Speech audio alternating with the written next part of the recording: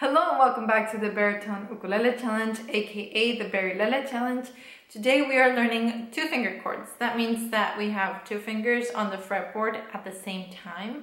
And I feel like I gave you a bunch of chords yesterday, so today we're gonna do a few, we're gonna do less than yesterday so that if you're still working on that, you have that.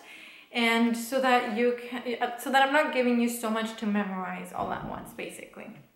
Okay, so first we're going to do C, and this is an interesting chord because we're playing on one string, skipping one, playing on one, skipping one. So that really requires you to curve the hand, to not touch the strings next to the one you're pressing. So look up real quick. If you can, hold the ukulele up to your face and look down the fingerboard and see if you're touching. You'll see it super clearly here, or you can try it this way too.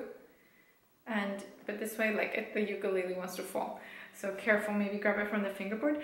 But check your hands and make sure you're not pressing those strings, and then test each string. And this is the #1 most popular chord. So if you memorize this one, actually this is the one to memorize. So let's try it 4 times. 1, 2, ready, go. Again, 1, 2, ready, go. And one last time, go.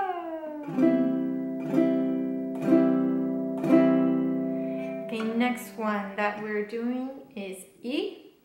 And the middle finger stays where it was at. Now breathe.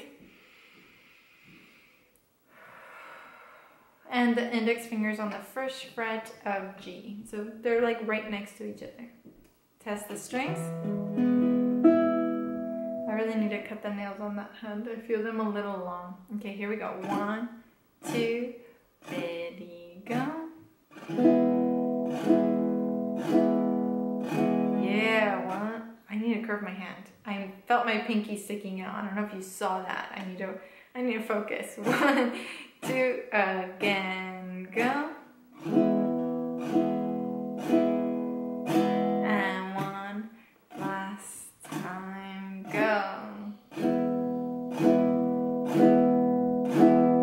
if you saw me wiggling, it's because I want to find that spot that's comfortable. I noticed that the pinky was shooting up. It might also be because I need to cut these nails, so I'm gonna do that as well. But I just want to look, I'm not going to the bathroom, cutting my nails, and coming back and giving you a perfect video, because that's not really gonna help you grow. I think it helps a lot when you see the entire process of learning and how a little detail like that could affect the posture of the hand. So for the next video, I'll have the nails trimmed, and I think we'll see a difference. So that's actually it for today. I do want to give you an extra chord for my overachievers, but C and E are the main ones that are most important. So the next chord that you can do if you would like to is these two fingers together on the 5th fret of D and G. And this is a C major 7th chord. It's a really kind of different. So we did a major 7th chord. The previous video was G major 7 here. Major 7th chords are currently my favorite because they have this weird, magical feeling to me. They just, I don't know what it is. It's magical and a little bit somber at the same time. I don't know. I love major 7th chords. So I just wanted to give you that one in case you wanted to play. Plus it's beyond the top frets. We tend to stay up here a lot when we're first learning. So it's nice to go to the 5th fret.